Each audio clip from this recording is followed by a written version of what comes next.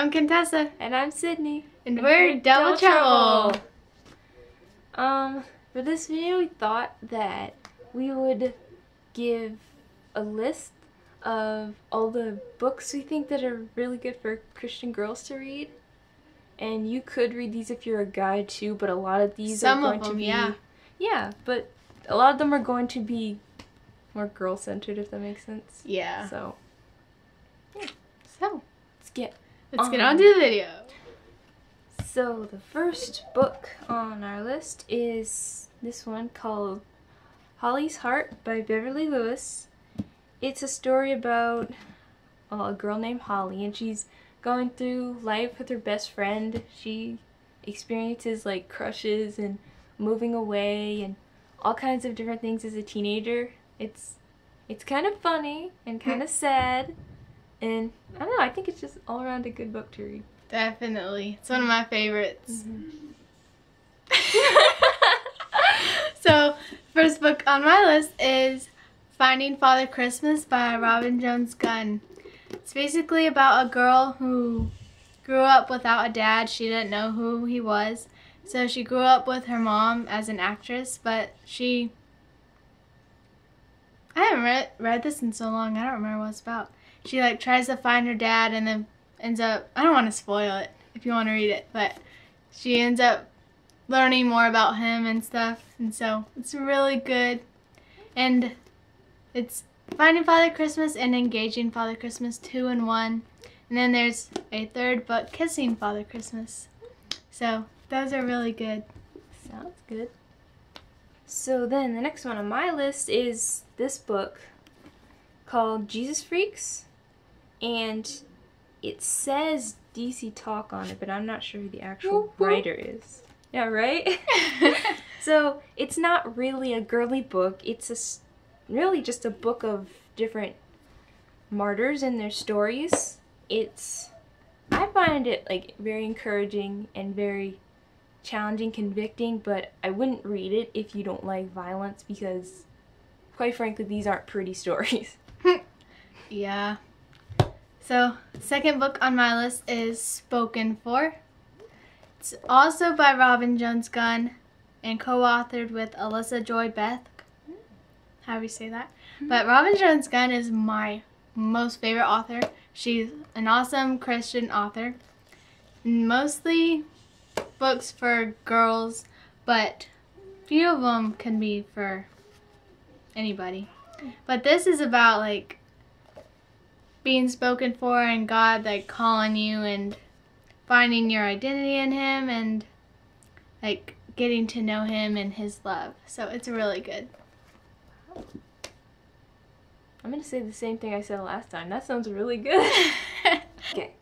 So the next book on my list is this one called The Fiddler by Beverly Lewis. It's about a girl who she plays the violin, and her father wants her to play in like more classical music, but she wants to try playing her own style, and it's about her and then this Amish boy she meets, about I guess both of them finding their own path, if that makes sense, instead of feeling pressured by everyone's expectations of them. So it's a good story. Cool. Third book on my list is Christy Miller by Robin Jones Gunn. Yes. Again, my favorite author. But this is like literally longest series ever. Not really. It might be like one of the longest. But it starts out, she's in high school dealing with friend issues, peer pressure, crushes. Kind of similar to Holly's Heart. But it's really good. Goes all the way up through her senior year when she graduates. And then there's another series called The College Years. It's about her. And then it goes on to her married and baby years, which I won't tell the whole titles for that because it will ruin it if you read them. But some of the other, like this is a humongous series with little mini series in it. One of the friends she meets in this book, Katie Weldon, has her own series with like her life in college and married. And then in the very last book of the high school series, she meets a girl named Sierra Jensen. And then she has some books about her. So it's like really long. And then it goes on to like Sierra about her high school and graduating, and then like her love life and getting married and stuff. So it's really good. So Yeah. there's also a series like this called the Glenbrook series. It has Christy in it and some other characters. And 2 of the books are about 2 people Christy meets in her own series. So if that made sense at all, like they're so long, but they're like my favorite book series ever. Yeah. So they're really good. I've read the first one. Well, first few Yeah. so far, and I've seen the collection on her shelf. It's massive. Yeah, it takes up a whole shelf, like on my bookcase, a whole shelf, like almost didn't fit any. Even the Glenbrook series had to go below it because there's so many books. But they're really good. You should check them out. The next one on my list is called Golden Filly by Lorraine Snelling. It's about a girl who she rides horses, and that's her passion, and she lives on a farm with her family. They care for horses, and it's a series, and it's about her like learning different things about, I guess, her own life, about her family, and I don't know, she goes into horse racing. I don't know if I'd call it a romantic book. I don't remember. I haven't read that in so long. Same. So, yeah, it's good. If you like horses, you should check it out. Yes. So the fourth book on my list is called Praying for Your Future Husband by Robin Jones Gunn. Again, my last book by her that I brought and co-authored with Trisha Goyer. So obviously by the title you can understand what it's about.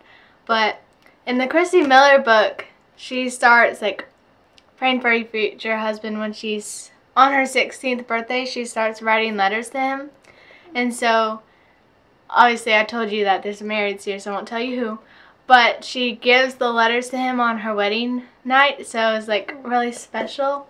So I thought that was a really good idea, and this just kind of explains what to pray for him, and to like pray for yourself, to like prepare yourself in your heart and get right with God and like be ready to meet him. So it's really good.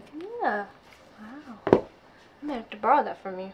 You should. It's really good. Alright, the last one on my list is a classic, I think. Little House on the Prairie. This book only has the first 3 in it, but I'm sure you've all heard of it, by Laura Ingalls Wilder. I think it's a really good classic, but it's kind of a simple book. It tells about just her life and the things that they go through every day and different adventures that she has, and I don't know. It's a good book to like start reading. I read these when I was like 10 or 11. So Nice. if you're younger and you're trying to get into reading really long series, this one's a really good place to start. That's good advice. So the last book on my list is Redemption by Karen Kingsbury.